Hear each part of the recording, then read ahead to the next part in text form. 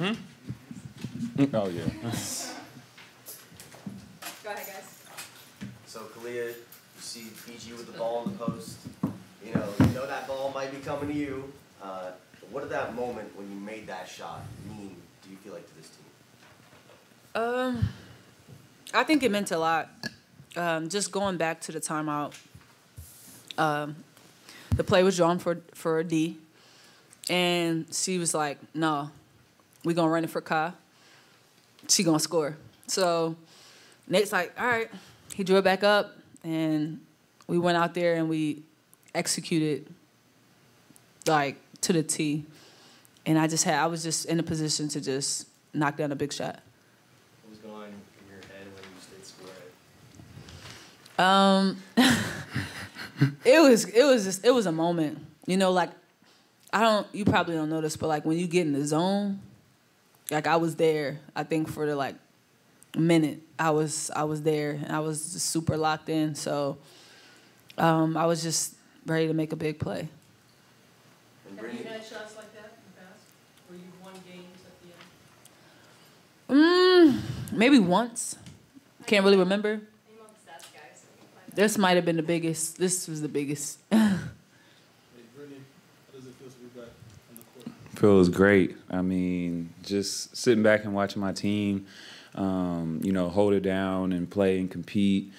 I was just jumping at the bits to get out there. So it just feels good being back with my team and being able to contribute and be a part of it.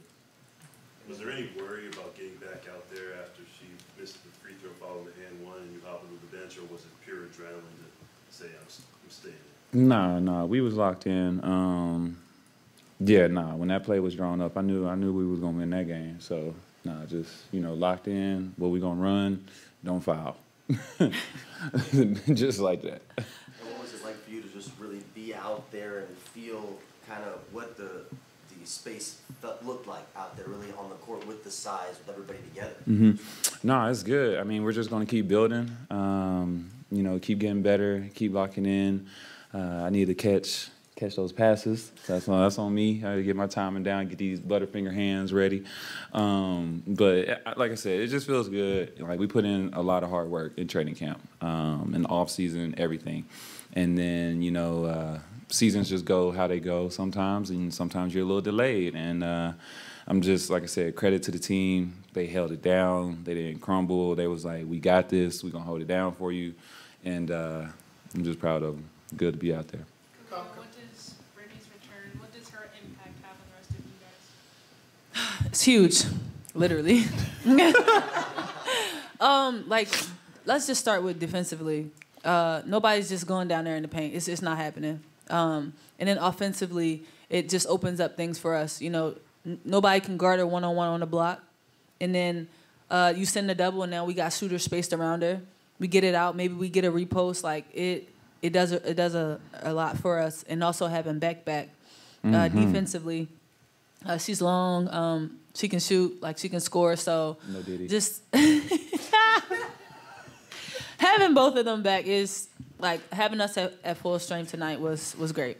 Kyle, was it beneficial for you, considering the time that you had left to shoot that shot, that the ball was brought in on that side of the court as opposed to the other side, in which maybe you'd have to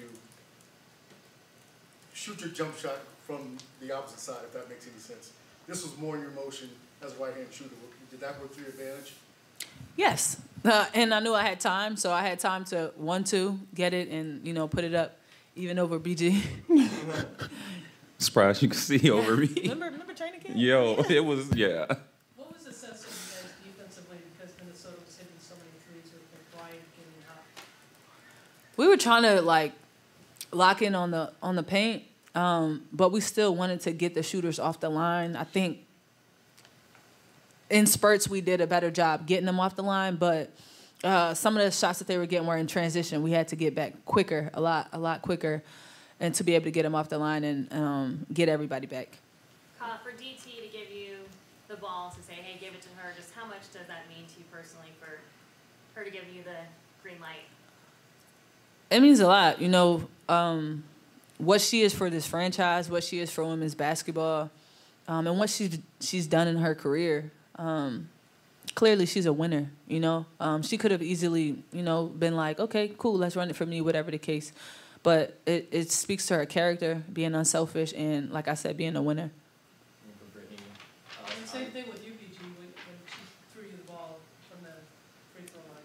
It was almost like she wanted to get you the ball.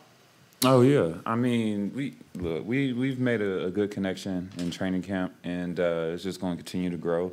I mean, I love going up setting screens for God. Like, I do it all day, all damn day. Like, she can come off, she can score it, she can get to the rim, explosive. And then just the credit to her defense, too. She was, like, legit a dog out there. Like, I would not want to have to bring the ball up against her. I don't want to catch it on the wing, and she's down in the stance. Like, that makes us instantly better. Can you talk about how, sorry, I didn't get a question, but talk about how Nafisa caused some problems for you guys in the third quarter and how she got hot along with McBride. Mm-hmm. She's a good player. She's going to make shots. She's going to make her teammates around her better. We just got to, you know, always know where she's at, make it tough for her, make sure her catches aren't where she actually wants them, and then bringing the help behind. And I think, like I said, we did that in little short sprints. You know, we'll look at the film and figure out where we broke down at and correct that. But yeah, she's a good player, and you know, she's gonna get her shots. Just gotta make them hard.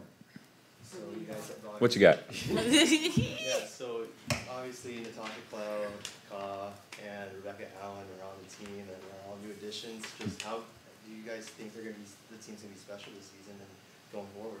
Oh yeah, definitely. I mean, this team is very special. Credit to the organization for putting this team together. They really did a great job. You know, across the board, everybody brings something a little bit different.